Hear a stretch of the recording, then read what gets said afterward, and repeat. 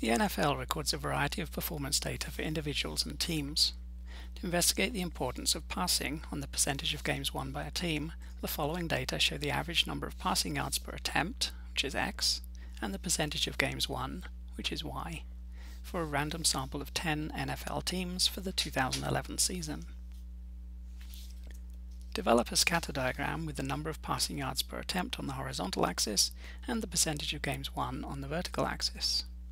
So I created this using Minitab.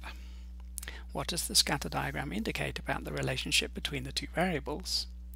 So we can see that as yards per attempt increases, then so too does win percentage. And that increase looks to be fairly linear, and so I've added the simple linear regression line to the plot to help us quantify that linear relationship. Develop the estimated regression equation that can be used to predict the percentage of games won given the average number of passing yards per attempt. So first of all we'll calculate B1, which comes to 17.175, and next B0, which comes to minus 70.39, and we can put those two numbers into the estimated regression equation. Y hat equals minus 70.39 plus 17.175 times X. In this equation, minus 70.39 represents the y-intercept, which is the expected value of y when x equals 0. And that doesn't have any practical interpretation in this case because it doesn't make sense for a team to have 0 yards per attempt. That would be a very poor team indeed. The 17.175, on the other hand, does have a practical interpretation.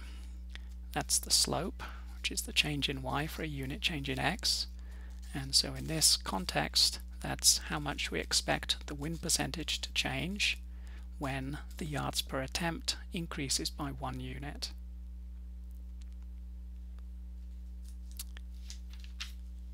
For the 2011 season, the average number of passing yards per attempt for the Kansas City Chiefs was 6.2. Use the estimated regression equation developed earlier to predict the percentage of games won by the Kansas City Chiefs.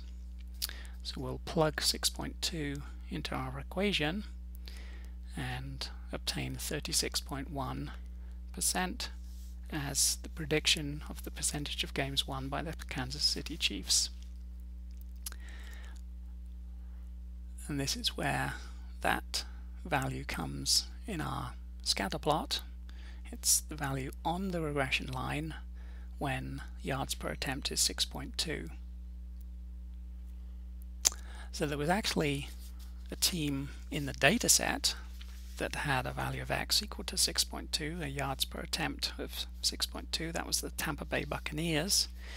They ended up with a win percentage of only 25%, and that's the data point that you can see immediately below the arrow. But what we just did was predicted a team that wasn't included in the sample. That was the Kansas City Chiefs, and we predicted that their win percentage would be 36.1%. That's the value on the regression line that the arrow is pointing to. Turns out that the Kansas City Chiefs actually recorded 7 wins and 9 losses in that season,